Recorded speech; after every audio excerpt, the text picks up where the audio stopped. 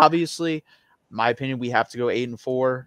I think anything less than that would be a little bit of disappointment. I mean, if we lose out, then the Steve Sarkisian fire talk is a real possibility. You can't go 5-7 back-to-back years. That's legitimately what Charlie Strong was doing. So you can't do that. Right now, currently, Kansas State beating TCU 14-10. Crazy day of college football. Go have a glass of 3 of bourbon, guys, to numb the pain. I'm not a big drinker, so I will not be doing that. D4, I don't know if you want to go shoot some bourbon. I'm not a drinker, man. I have other ways. I won't get into that on Mark's channel, but I'm not a drinker. Especially, I don't know. I don't like liquor. I think he's more of a devil's lettuce type of man, but Busted. Yeah, it's cool. I understand. I get it. I would definitely rather go that route than drinking, but I'm going to go with neither because I got to work in the morning, and I think I may just take a Benadryl and just sleep. So that will be my way of numbing the pain.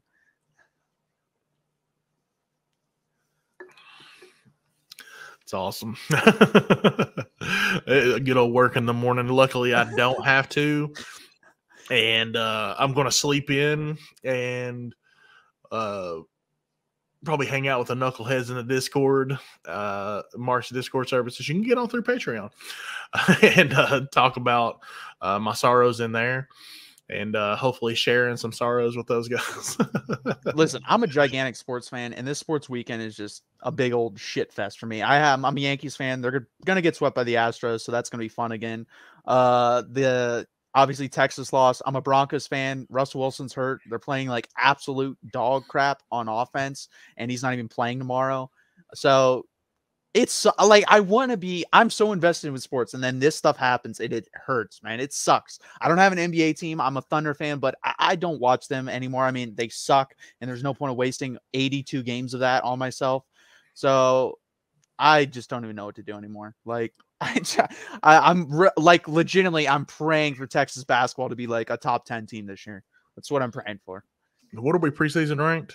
We're top 15. I'm not 100% sure our exact ranking, but a lot of transfers. We got Tyrese Hunter from Iowa State, who was the Big 12 Freshman of the Year. Dylan Mitchell came in, really good player from Florida, top, I believe, 20 recruit. Marcus Carr's back. I mean, this team should be a top 12 team in the country. There's no reason why they shouldn't be. I seen where a bunch of guys were coming to visit, like Stojakovic and that would be amazing. Yeah, he's in our top.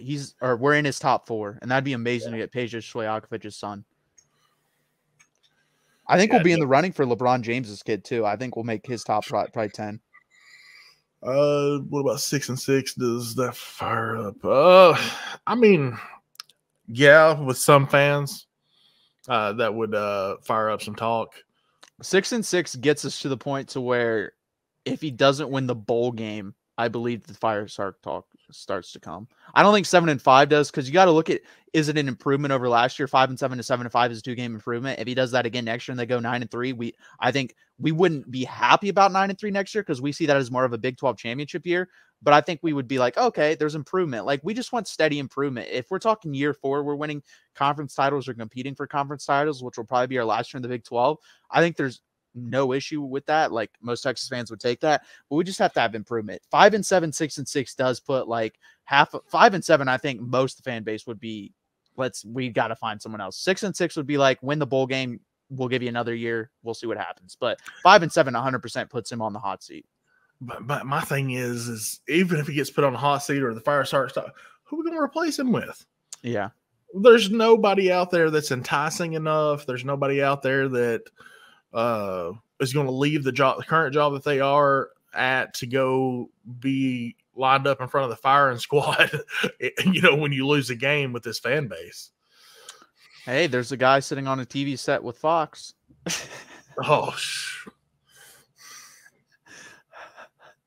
If we go 6-6 or 5-7, that's going to be start to thrown out there again, right? Oh man. And I'm gonna it'll be out there. Yeah, and I'm going to be honest with you. I really believe if he doesn't take that Jacksonville job, he is our head coach right now. I'm very confident saying that because there was too much smoke there. Like he was legitimately behind the scenes talking to Texas guys. There was money thrown around. You could start to hear like what type of money he'd be making, and he was looking for a coaching staff. But then I think he got the Jacksonville job and he wanted to test himself, which he was stupid for that. He should have stayed in college. He should have joined us. But I didn't want him a couple years ago. I don't care if you want the devil to be our head coach. I want to win. So, and he wins. He wins wherever he's ever been in. And I think we definitely have the talent. Like he's definitely the type of guy where he looks at the rosters like, can I win instantly with this team? This man can come in here and win instantly. There's no doubt about that in mind. So I don't think it's going to happen, but the rumors are going to be there.